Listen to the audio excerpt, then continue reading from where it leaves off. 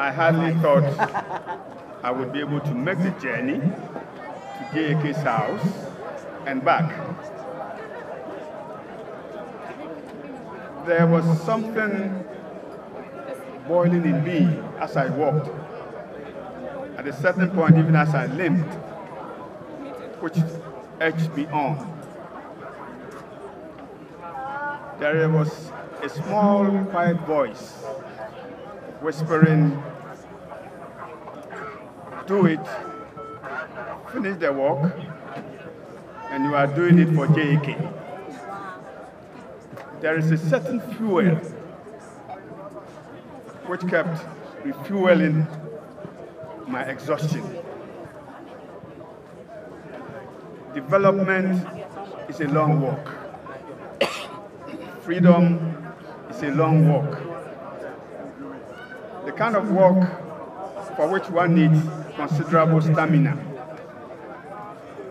It is a walk that takes you through the valley, climbing the hill, the entire ecology, rivers to cross, and the final journey, the rod of Moses, that opens the path for you to walk through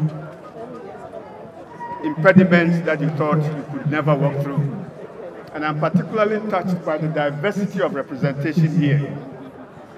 Able-bodied, differently abled. You want to call them amputees? No, they are not. They are differently abled. The otherwise marginalized and the minority within the population for whom JAK fought has, throughout his life, from his youthful days to the time that he's 80 years, still fighting for them. I'm so touched that they are here and that they led the walk.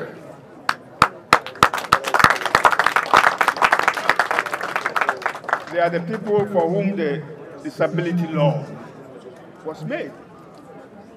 Yes, the marginalized, the several social intervention programs that our friend, our father, our everything did. He did not do it for himself.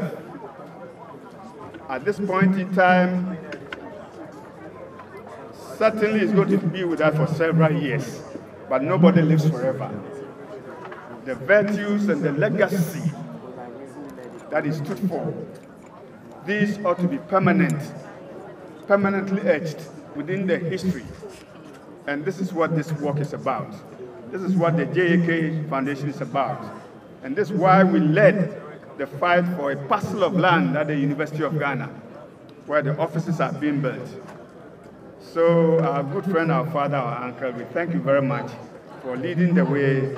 You are now a statesman that is charting a path for Ghana, charting a path for Africa.